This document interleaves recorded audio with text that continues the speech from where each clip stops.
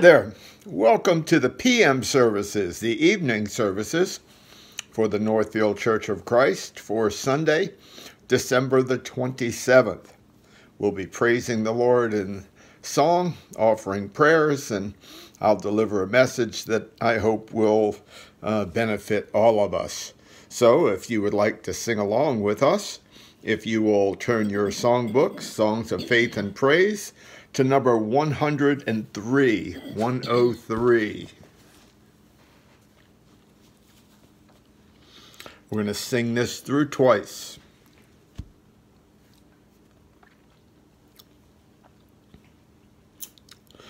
I will enter his gates with thanksgiving in my heart. I will enter his courts with praise.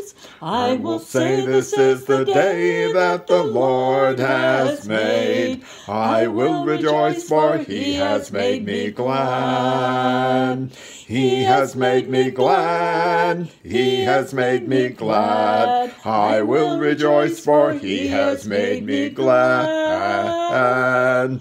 He has made me glad. He has made me glad. I will rejoice, for he has made me glad. I will enter his gates with thanksgiving in my heart. I will enter his courts with praise. I will say this is the day that the Lord has made. I will rejoice, for he has made me glad. He has made me glad. He has made me glad. I will rejoice, for he has made me glad. He has made me glad. He has made me glad. I will rejoice, for he has made me glad. And if you would turn, please, to number 148.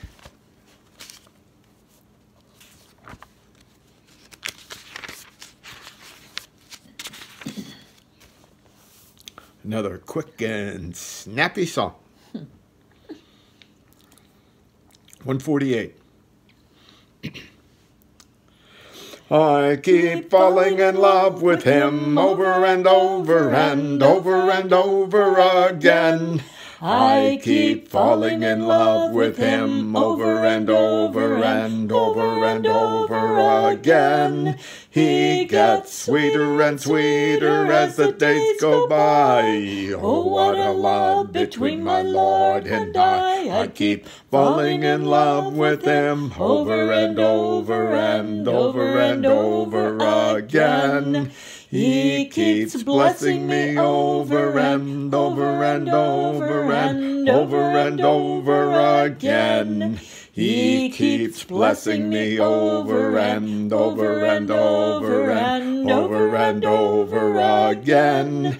He gets sweeter and sweeter as the days go by. Oh, what a love between my Lord and I. I keep falling in love with him over and over and over and over again. He keeps cleansing me over and over and over and over and over again. He keeps cleansing me over and over and over and over and over again. He gets sweeter and sweeter as the days go by. Oh, what a love between my Lord and I. I keep falling in love with him over and over and over and over again. And if you would turn to number 172.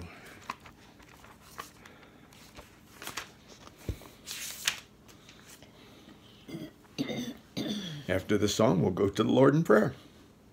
172.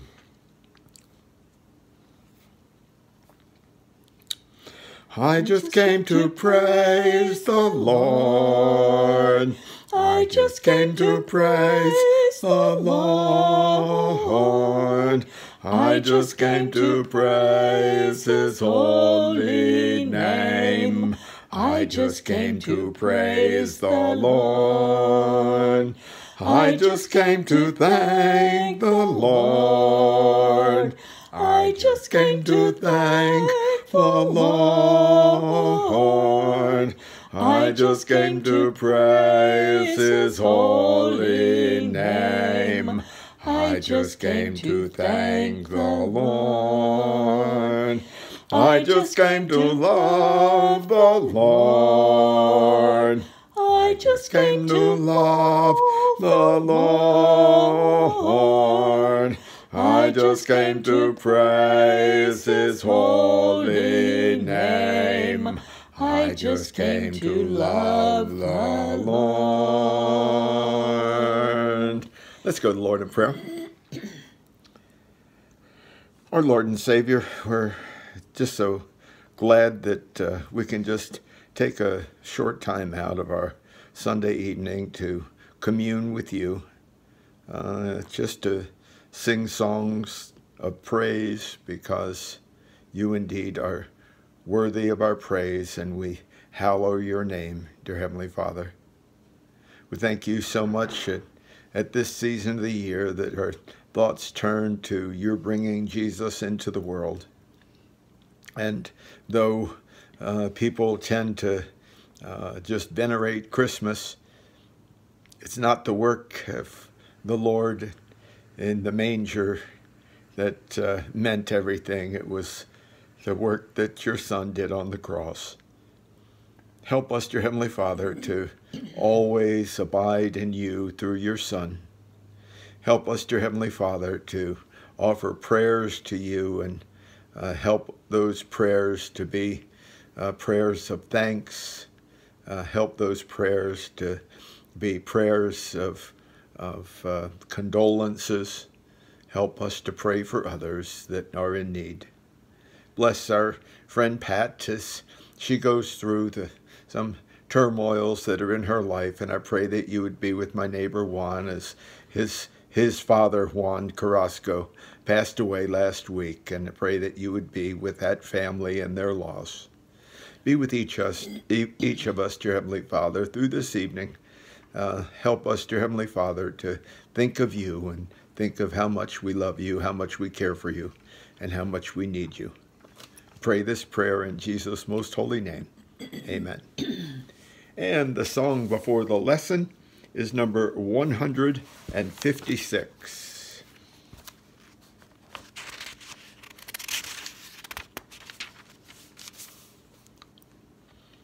One 56.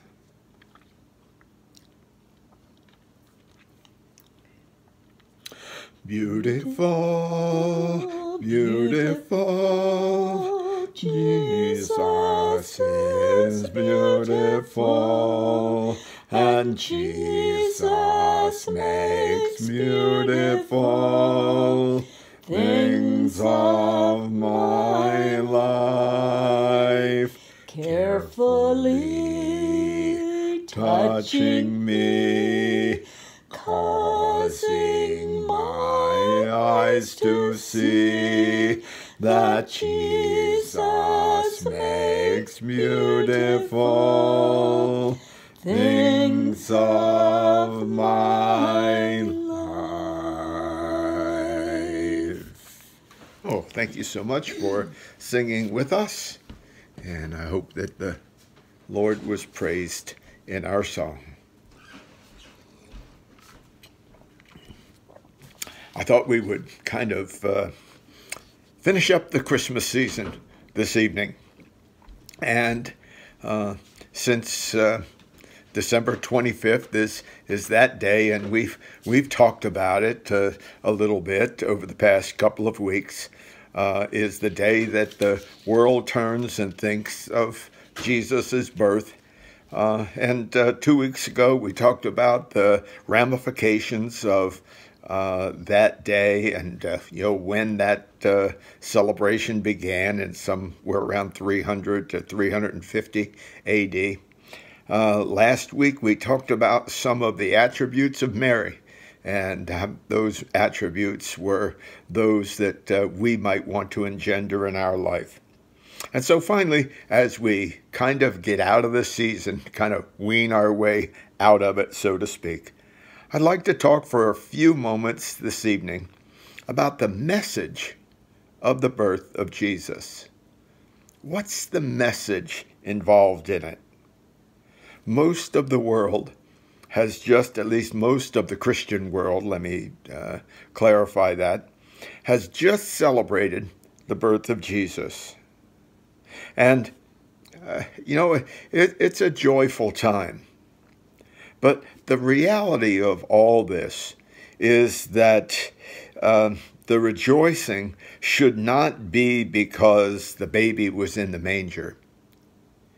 It should be because the grown man was on the cross. God's Son went to the cross for our sins.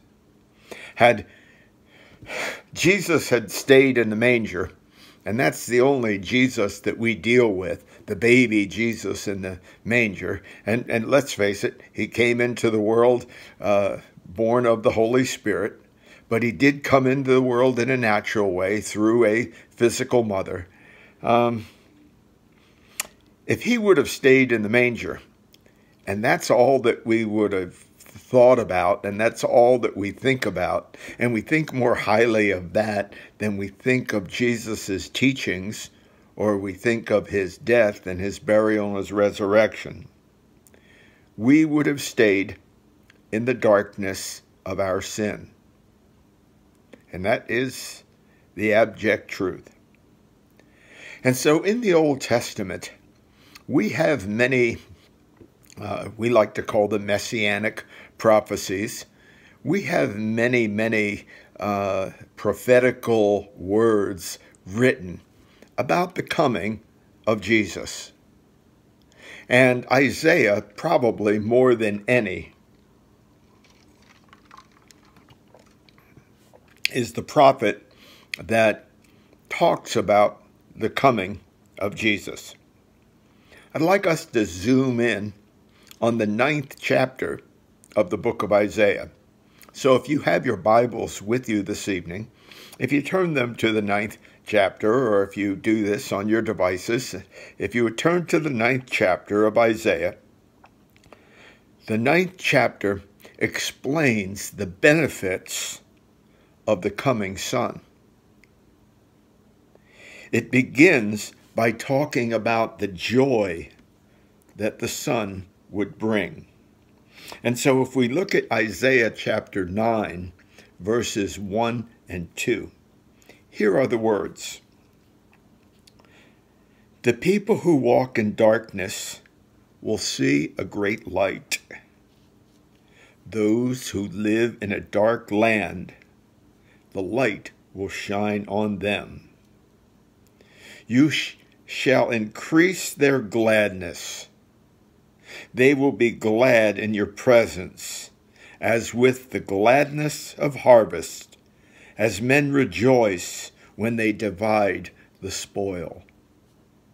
All that goes up to the harvest is the hard work, isn't it?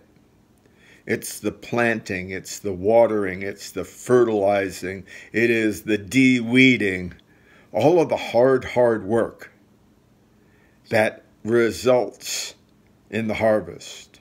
The birth of Jesus was one of those things that led up to the harvest.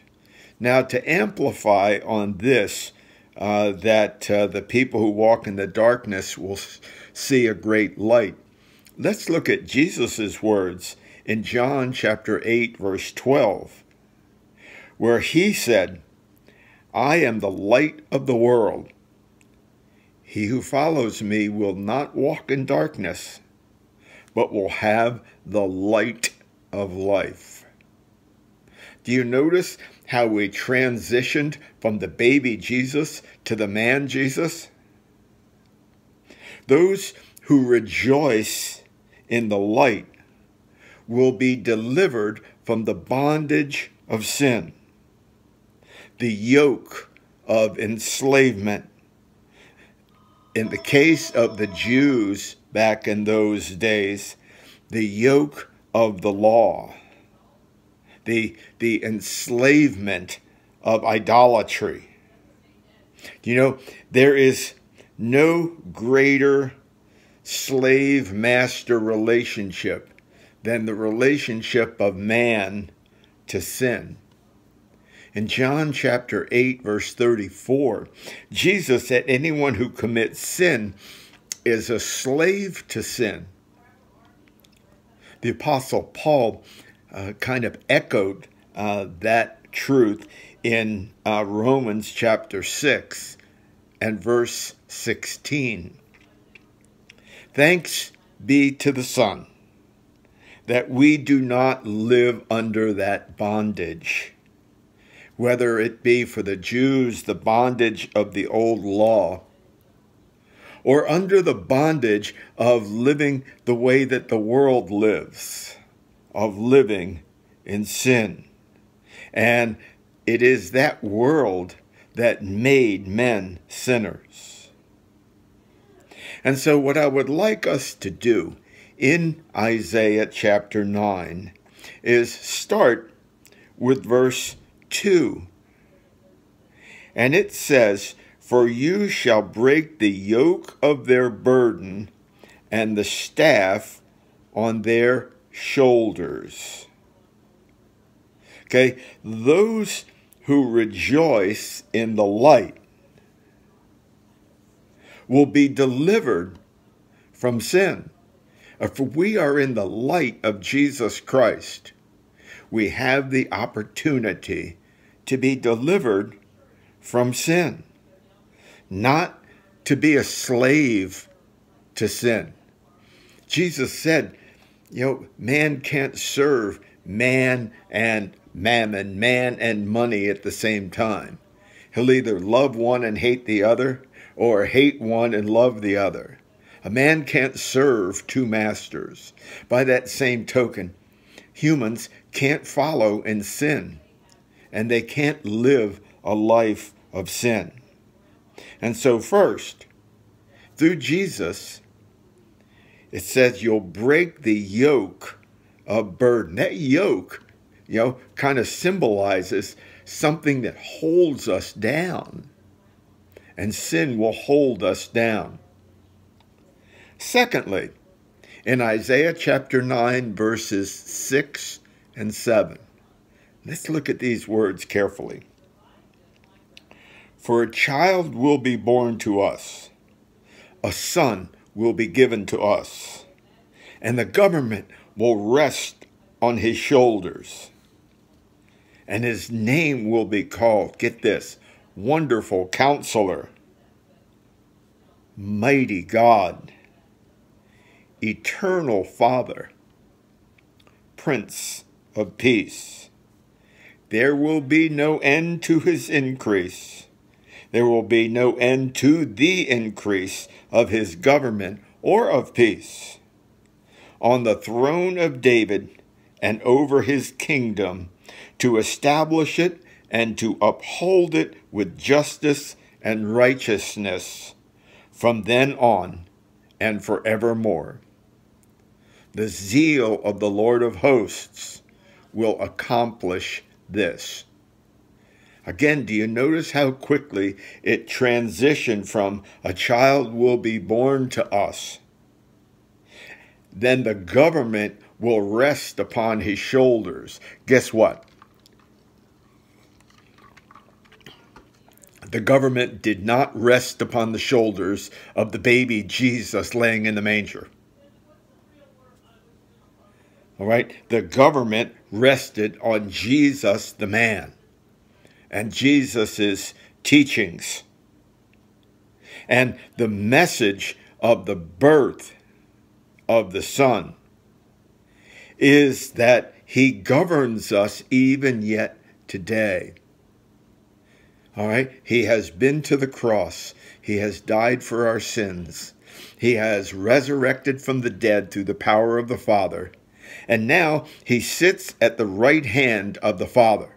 Hebrews chapter 1, verses 1 to 3. Psalm chapter 110 and verse 3. And his decisions His decisions are based on justice and on righteousness. Now, sometimes when we look at the world, it looks almost as if the wicked are winning. All right? It looks almost as if the wicked are winning. And what we don't think about, and we need to, is the final judgment. It's at the final judgment that the wicked will not be winning. Paul reminds us that God has fixed a day in which he will judge the world in righteousness through a man whom he has appointed, having furnished proof to all men by raising him from the dead. Acts chapter 17 and verse 31. Again, as we look at the world today, it's almost as if corruption rules, that wickedness is the standard. But in the final days, the Son will judge that righteous judgment, and all the wrongs will be punished, and all the rights will be rewarded. His reign will exist until Judgment Day. And so when Jesus rose and went up into the sky, his words to the disciples were, "All authority has been given to me under heaven and on earth."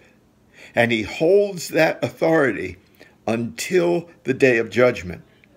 And when he judges, then the authority will go back to the Father, and the Father will reign supreme. Is this me talking? Am I just making this up out of thin air? This is what the Apostle Paul writes to us in 1 Corinthians chapter 15, verses 23 through 28. Now, when you hear various people's names, what conjures up within your mind? In our country, when you hear the name George Washington, when you hear the name Abraham Lincoln, when you hear the name Dr. Martin Luther King, these were men of character.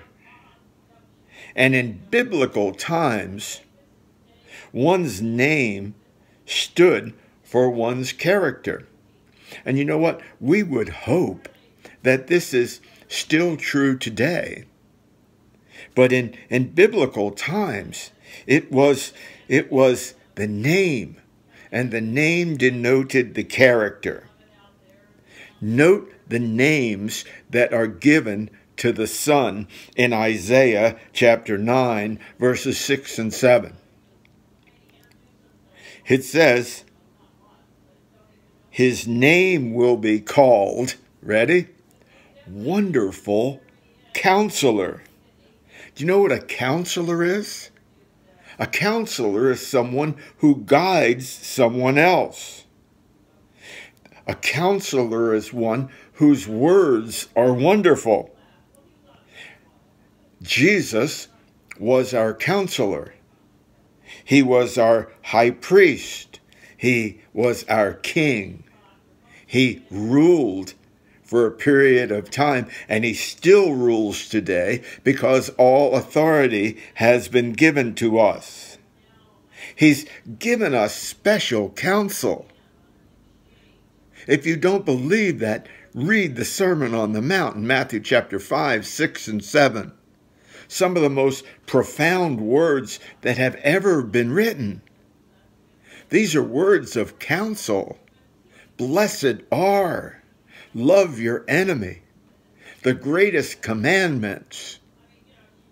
These are words of counsel so that you and I might live our lives the way we should live them. So the Son is the mighty counselor.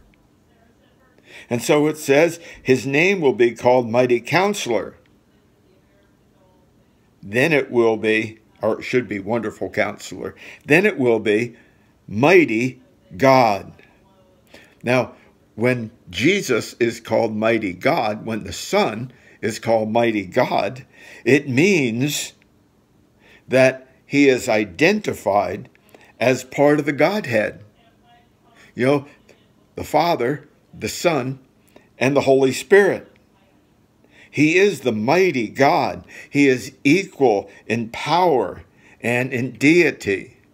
If we turn to Philippians chapter 2, verses 5 through 11, and we read that, we will see that that's true. We serve that mighty God. We even sing a song that says, what a mighty God we serve. Right? What a mighty God we serve. All right, so the Son was called Wonderful Counselor, Mighty God, and then he was called Eternal Father. Eternal. That's not a name that exists on earth. All right? For everything on earth is not eternal. However, Jesus is referred to as Eternal Father. When we go to John chapter 1 and verse 1, it says, in the beginning was the Word, and the Word was God, and the Word was with God. That Word is Jesus. He was there at the beginning. He was attendant at the creation of all things. Our God, our Jesus, the Son, is the eternal Father and the creator of all things. It's repeated over and over in our New Testaments. And fourth, all right, let's go through them. He's Wonderful Counselor, Mighty God, Eternal Father, and finally it says he is the Prince of Peace. Prince of Peace. We find true peace through Jesus Christ. He is the author of peace. We can have peace of mind through Jesus Christ. We have the assurity, because he's the eternal Father, that we can live in eternity with him, because he's the Prince of Peace. And we are saved by grace because of our faith and because of our obedience. Not only does he give us peace individually, but he sees through that we can have peace between men. You know, when we look at our churches, we see people living at peace with one another. It is this peace that we look for.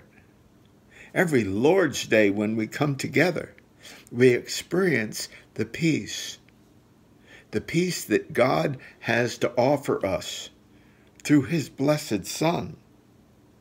And he is the only means of peace.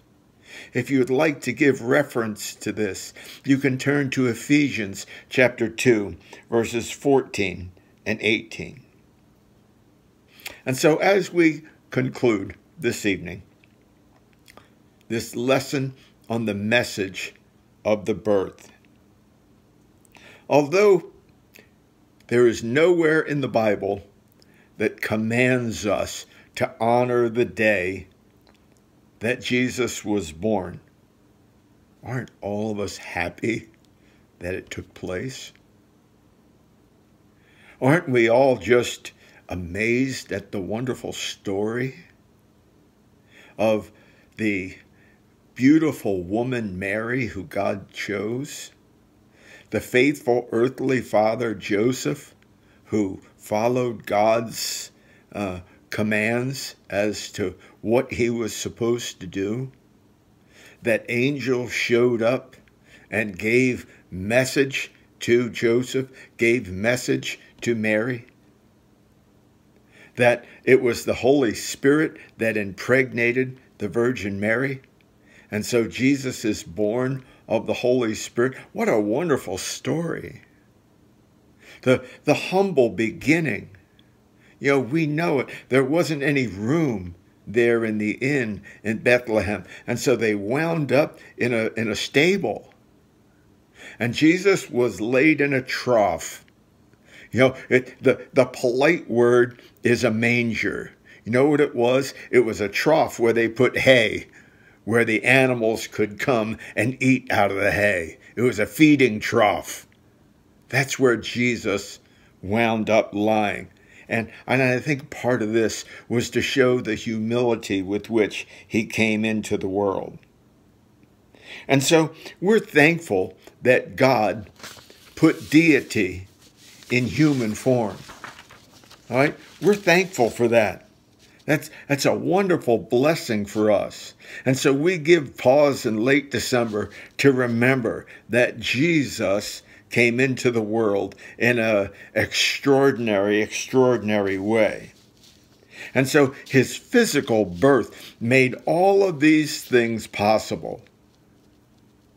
And it was all the blessings that Isaiah explained to us in chapter 9. And it might be good for you to read and meditate Isaiah chapter 9 as kind of an addendum to the birth story of Jesus Christ. How Isaiah so clearly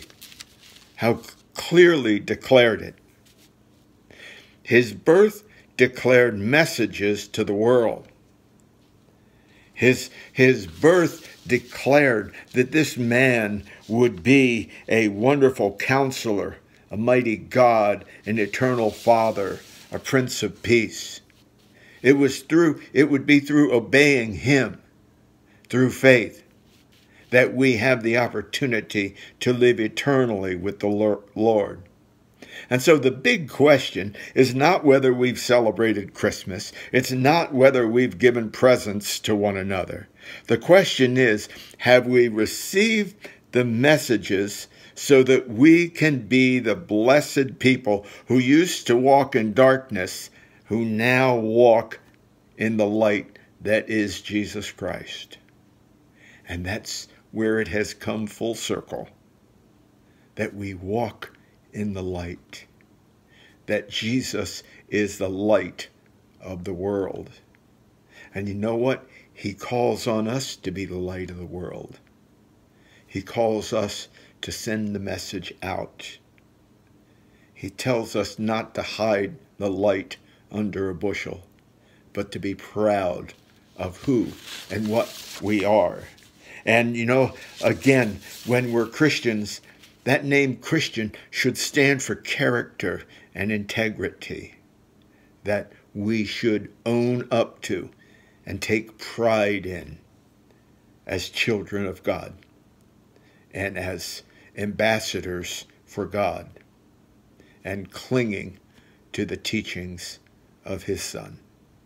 I hope all of us were uplifted by this message this evening. Let's close in prayer.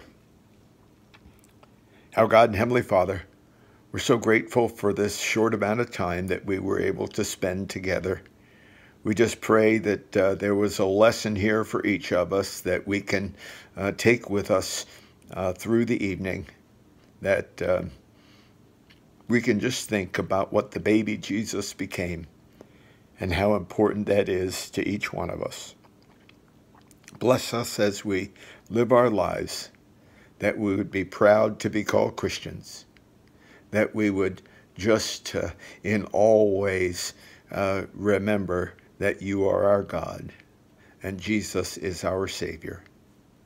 Bless us, dear Heavenly Father, through the evening. Help us to go to sleep with you on our mind and wake up with you on our mind and in our hearts. Bless us, dear Heavenly Father.